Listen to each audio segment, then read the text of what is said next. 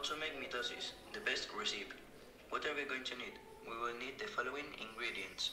A cell that has already gone through all the phases of interphase.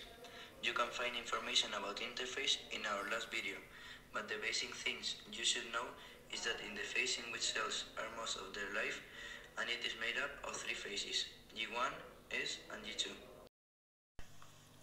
Having said this, we proceed to start with our recipe. Step 1. We can call this prophase. We will need to make our chromatin previously replicated in interphase and condense it into little pieces called chromosomes. We will call this step chromatin condensation. In order to do this, we will take the homologous strands of DNA and use it to smash the chromatin until you get something like this. The two sister chromatids must touch each other in only one point, the centrosome. The next thing you will need to do is to push one centrosome to one end of the cell and the other one to the opposite end. Then you will need to get rid of the nucleus by dissolving it. Continue by dispersing its contents in the cell.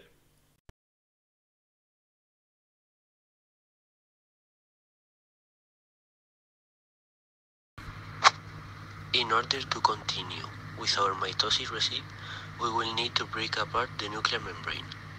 Then attach chromosomes to microtubules, but you must connect them to the centromeres.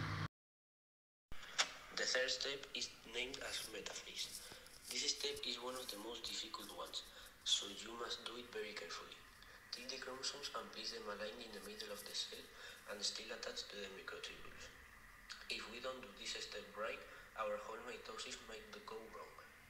Then, the next step we will follow is anaphase. Here, we will need to pull one chromatid to its pole or centrosome. To do this, we will use microtubules to help us. Finally, the last thing we need to do is telophase, which consists in making a new nucleus for each new cell, around the genetic material of each pole. We have to make a new nucleolus for each cell also. The spindle begins to disappear by itself, and we have to make the chromosomes unwind into expanded chromatin, again, just as in the beginning. To finish with, we will separate both daughter cells by a process called cytokinesis. And that's it. That's how you make cell mitosis. Thanks for your attention, and we hope you learned how to make mitosis.